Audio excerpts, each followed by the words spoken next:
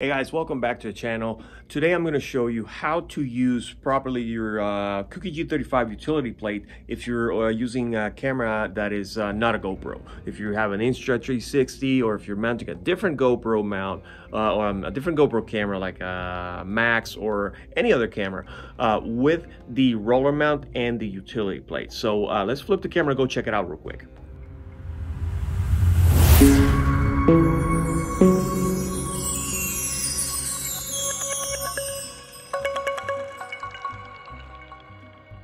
Alright, so if you're mounting your GoPro on the utility plate on the Cookie G35, you will need obviously the roller mount to be able to attach the GoPro to the mount that comes with the utility plate, or the base that comes with the utility plate.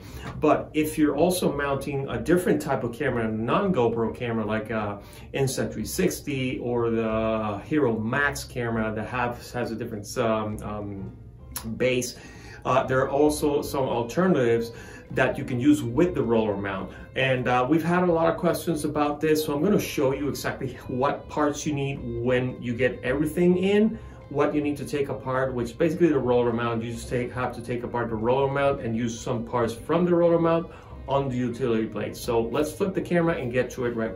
Hey, before we start, please hit that like button. It really helps our channel grow. Thank you.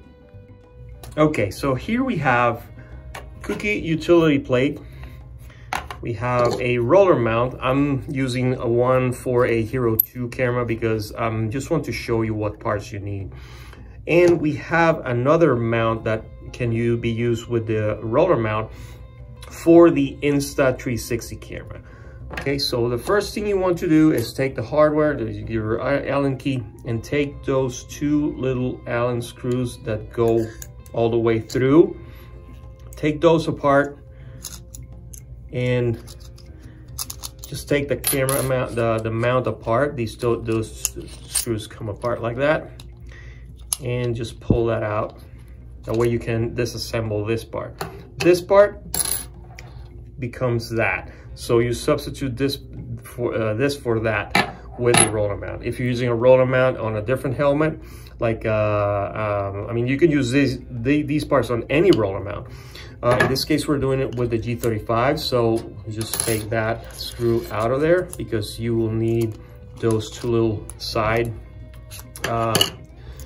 parts here, which basically attach to this. Okay, so this is where you attach them. I'm going to take this off of the plate. This doesn't come out that easily. It's just because it hasn't been installed on the helmet. And then just put your Insta360 or other type of camera mount in there. Hold it in place like so. See how that works just like the roller mount. And I recommend putting it upside down so you can see the screws go into the part here that holds the screw in place, like so. That way you're making sure it's going in straight and you're not gonna ruin the threads on the actual part here. One thing to keep in mind, these screws are stainless steel, but that part, the nut where it screws into, is aluminum. So don't over tighten them. You can put some thread lock there. That way you don't risk stripping those nuts in there. And that's how you mount it. That's all you need. And just install that on your utility plate and you're good to go. I have another video and I'll leave a link where you can find a link to the video on how to install the utility plate on your Cookie G35. I'm just installing this like that so you can have an idea what parts you need to install that on the utility plate. But this should be already in your helmet, and once you put that on your top plate there, it holds in place with the cutaway strap that holds it in place permanently. So that's how you install a different camera setup on your utility plate with the roller mount. So when you are on our website and you're in the G35 category, let's say you already ordered your helmet, you go into the related products and you can see the top plates that are available here. When you go to select the option, the last one will be the utility plate. You select that. Remember, utility plate comes with everything you see here, the 2 straps, the roller mount base and the blank base.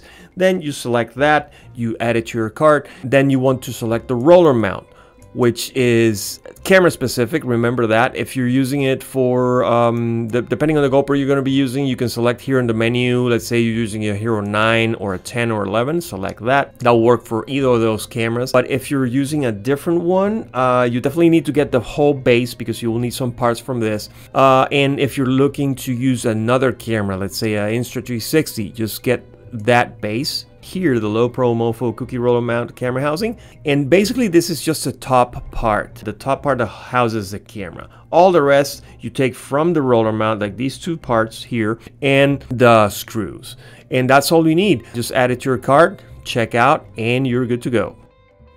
If you like this video, please hit the like button, subscribe, and hit the bell to get our latest notifications.